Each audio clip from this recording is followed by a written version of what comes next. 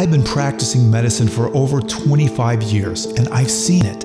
The world is hurting, people are sick, and even with our greatest scientific discoveries and technological breakthroughs, trends in health are not getting better. We weren't designed for this. This world as we know it, it's not our home. But there is a remedy. Our Creator designed us to be resilient creatures, and He's given us clues in the Scriptures that have dramatic implication for our lives today.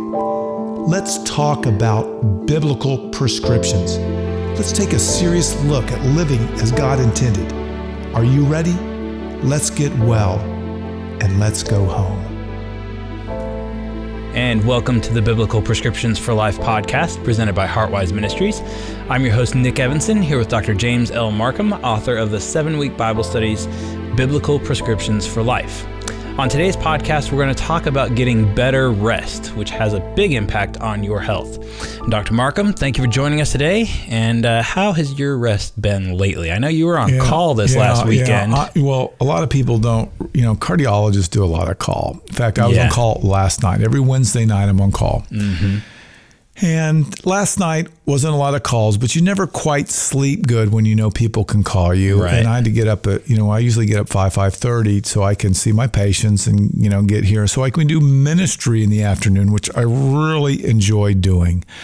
But, rest is a big deal. I mean, I feel sorry. We just finished before we did this podcast, we talked to a gentleman in Pakistan. That's right. Yeah. We're going to reach out to them with Heartwise Ministries and sort of present the gospel to Pakistan. He was staying up really late just to talk to us for a few minutes. It's a bit of a time delay between our two countries. So yeah. And our biblical prescription today is from Matthew.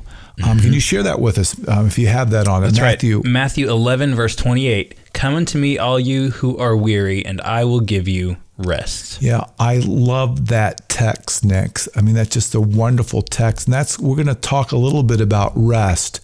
And, we have our Bible study that's out there, Biblical Prescriptions for Life. And that's sort of the template, okay? Sort of gives everyone sort of an overview of how Christ wants to improve our health. And as our health improves, our relationship with Christ improves, and vice versa. Mm-hmm. And how Christ is the source of power. And that's one thing that we really want to do. We want to uplift Christ.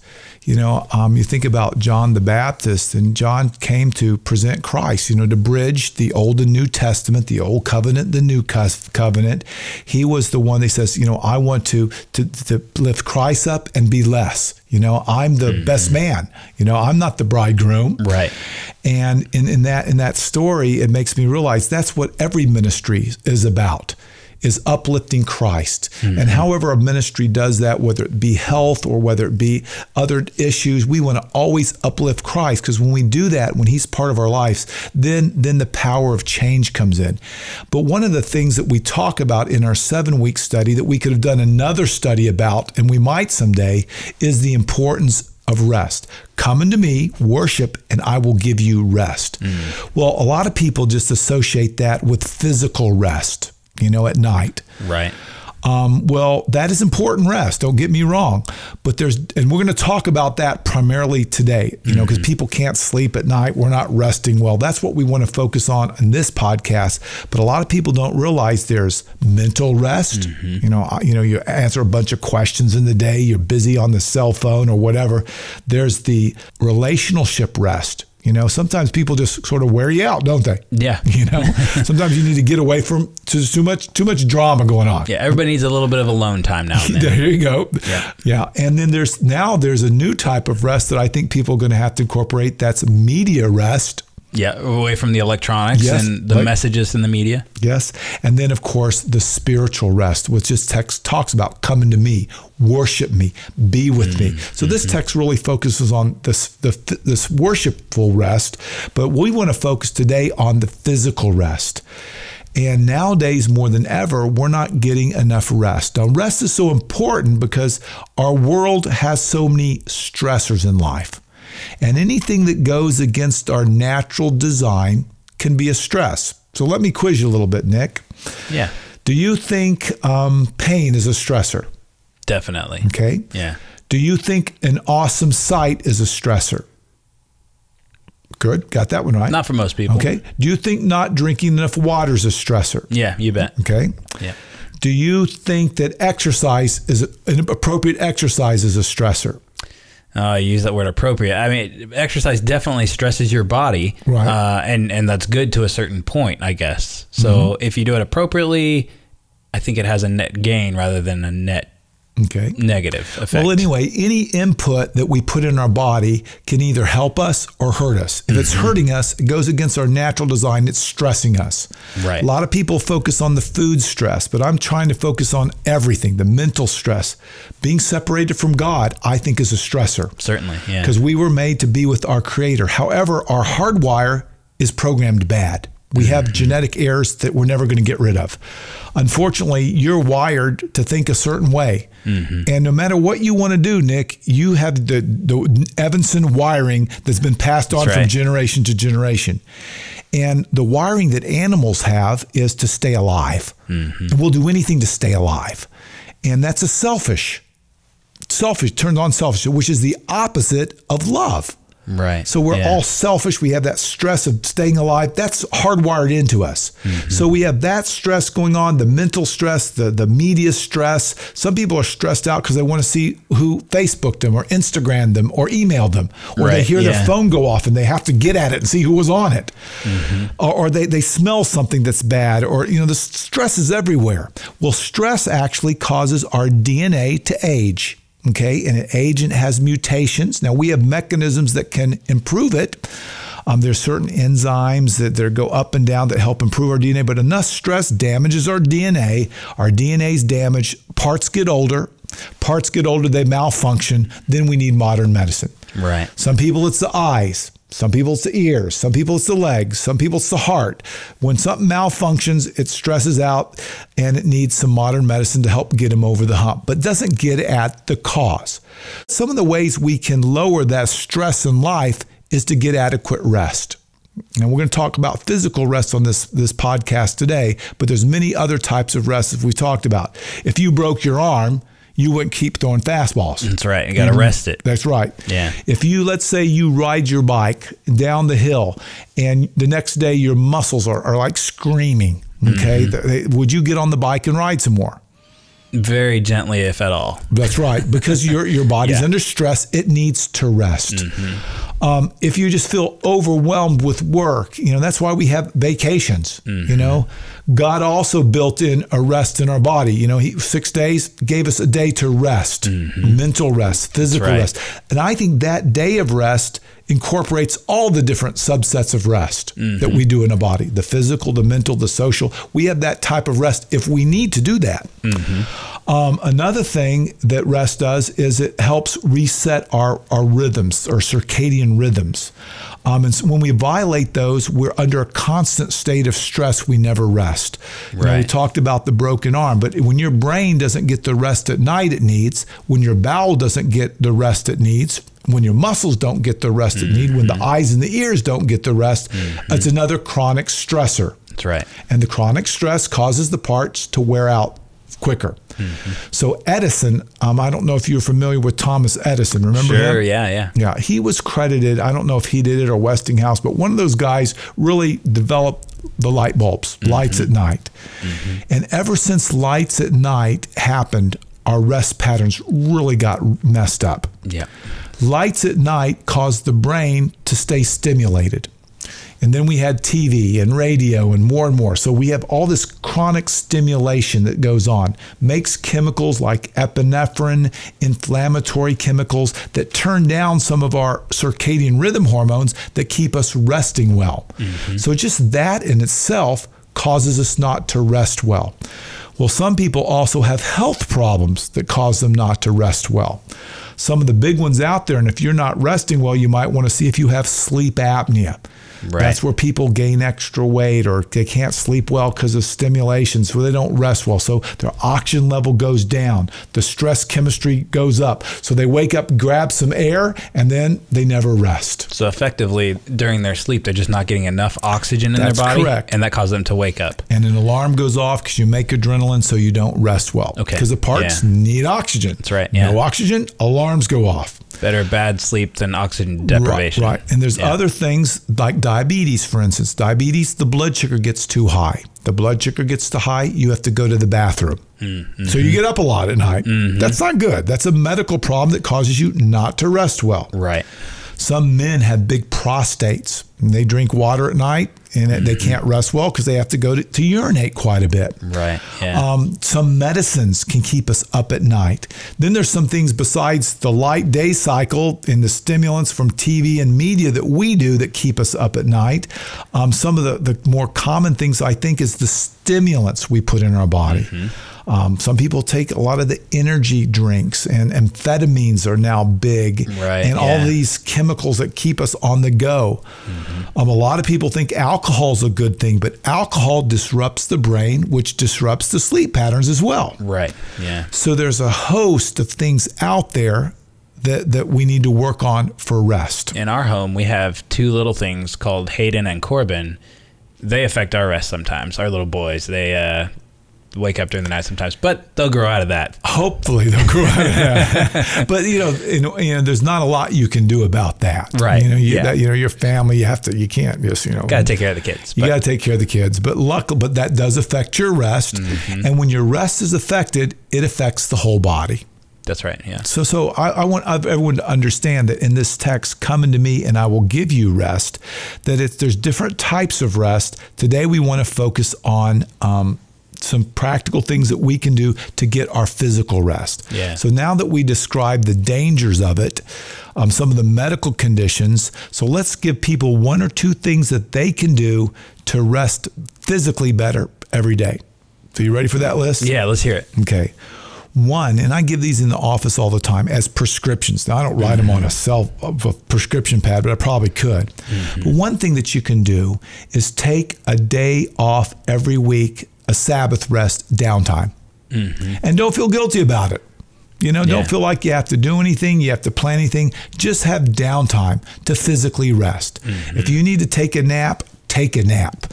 If you need to go to bed earlier that weekend, do that. If you need to get away and have some social rest, do that. If you need to have some mental rest, do that. And of course, you want to have some spiritual rest as well, where you can come to God. So give yourself a day off every week where you can worship. Do that. Yeah. Once you do that, your life will be blessed. That is a biblical prescription because God talked about the importance of resting. Mm-hmm. And nowadays, our 24/7 news cycle world, we don't do that. Right. We got to go. We got to be busy. If you're not busy, there's something wrong with you. And we feel guilty. We feel guilty for, I'm going to take a nap or I'm going to do this and I'm just going to take it easy. I'm not going to clean the house. I'm not going to do this. Well, we feel guilty about that. Well, it's part of being balanced. Right. It's having physical rest. So that's one thing everybody can do, at least work towards that goal. Number two, try to turn off media and lights at night. That's right. Don't go to bed with the iPad or the phone, huh? Put it away an hour before bedtime. There's a lot of studies that show just the light that comes in keeps our brains revved up. Mm-hmm. Of course, when our brain's thinking about things like the news, and if you watch something on TV and your mind's playing that over and over, those type of things can disrupt your sleep pattern. So try to limit those if you can. And just experiment. Maybe you could have a media-free night and see how you do. Yeah. My iPhone has a night shift mode and it will change the colors on the screen from a bluer light to a more orange light to help. But I don't think that really helps me because I'm still processing and thinking about whatever I'm reading or watching on my phone or iPad. Right. Your brain keeps playing it over. So nice try, Apple, and Google has similar things. Nice attempt to help us, adapt better to nighttime mode. But I think it still causes problems for me. It does. And everyone has different problems depending on their hardwiring genetics they brought to the table. Some people have no problem resting. They can sleep through the world. Right. Bears are like that in the wintertime. They can sleep through anything. But some people have these hardwiring that's not as good as others, and they don't get rest, so they have to really focus on it. So we talked about turning off lights, which sort of keeps things revved up and stimuli. We've talked a little about a day of rest. The third thing is avoid chemical stimulation. Okay, we're talking about caffeine and alcohol. And also, drugs, weight loss drugs, and medicines for things like attention deficit, all the medicines that's a lot of medicines that people take for their brain can affect their sleep cycles. Now, are we talking about not taking them at all, or are we talking about not just taking them in the last half of the day? Well, if a person can get off of the medicines that alter their brain, that's always going to be the best to keep the brain more on its natural function. Right. Yeah. And if you're on a sleeping pill, a lot of people take sleeping pills now. Remember, that might help for a short period of time, but it doesn't fix things over the long haul. And there's been studies on all the sleep aids, and it shows that it actually causes cognitive. We don't think well when we do it. So it might get you over the short term, but it's something that you don't want long term. You want to try to fix the problem if you can. Now, there's a few number of people that, they can't fix the problem, and it's probably safer for them to take a little bit of sleeping aid than not take any at all if it's severe. Okay, and we got some severe sleep problems out there. Now, from time to time, we get questions about melatonin. Does that fall into the category of sleep aids that you're talking about, or is that a little different? Melatonin is a natural substance that your body makes, and some people are a little low on that. So some people, that's a natural sleep aid that might help some people. But I found, Nick, that learning how to cut stimulation and lights out and this stuff and the day of rest works far better, because that's more of a natural solution to that. But a lot of people don't realize that it might be that cup of coffee they drink at 6 o'clock that's keeping them up. Sure. Yeah. Or that might be a medicine that they're doing that's keeping them up. Some type of stimulant in their life is disrupting their sleep pattern. So try to cut that out if you can. Okay. So that's 3 things that will help people rest better at night. And I want to leave at least with 4. Now, these are things that people can do. We've talked about our text, "Come unto me and I will give you rest." We've talked about 3 different things that will help you. Now I'm going to talk about probably the most important thing. And that's in this text. It says, "Come unto me and I will give you rest." So spend time in the evening as well as the morning in worship. Spend some time in Bible study, in prayer, thanking God for the day, thanking Him for the things that He's done, asking Him to teach you how to have physical rest too. Praying and reading the Bible at night, doing those type of things, focusing on more worship and letting God give you the power to rest better and to sleep better and to make all the changes and to learn about rest and what works for you and what doesn't work for you. Right. So I know a lot of people have problems with insomnia now, with resting physically. Well, I'm hoping today in this podcast, we've given you something to think about that might help you at least do a little bit better. That last one, though, is what works for me the best, is coming to me and worship me in the evening. Come back to me from the daytime, being thankful, being praised, put some positive thought in asking God, help me to rest tonight. Put away all of the thoughts and the busyness. Help me to turn off the lights. Help me to learn things that might be affecting my rest. Help me to do these things so I can rest better, so I can serve better and feel better. Remember, better worship, better body. Better worship, power to rest, power to learn about rest, to make the changes that we need to do to feel better, to turn off some of these chronic stressors, this chronic disease. So that's what I wanted to leave people today on our podcast. Yeah. I got one question for you here in closing. So we're talking about better rest, better nutrition, better hydration, all these things. You are correlating them with better worship. I think what we're saying is they increase our capacity for a stronger relationship with Christ. Is that correct? Well, whenever we are healthier, anyway, it makes our brain healthier. We're not living in a stress environment. Stress environment, it's harder to worship than a non-stress environment. That's why when you have a day of rest, it's easier to worship under that situation than when you're under stress of the job and making decisions all day long. Right. Yeah. So the better if you're sick all the time and have the stress of illness and pain, that downshifts the brain. So the higher part of the brain isn't quite as functional. Okay. So it doesn't work as well. So when I say the better physical, the better worship, it's because our brain works better. It can handle worship better. It's not as distracted by other things. It can focus at a higher level. Okay. So these things are helping us work in the right part of the brain where the worship occurs. Yes. Got it. And it's helping that brain be more active and not focusing the brain resources and just staying alive. The selfish part of the brains that we've talked about before, the part that we're hardwired to do, to stay alive. So we want to focus on, heavenly things, spiritual things. So as our bodies get better, it increases our capacity to worship. And as we worship, it increases our capacity to do things that will change our physical body. So that's what we mean when we say that. Excellent. Good explanation. Good. We're going to have some free resources coming out soon on some of these topics, such as rest and hydration, nutrition. Those will be coming out soon. So stay tuned in on the podcast, and we will get you the web links to where you can find free resources to help you start sleeping better.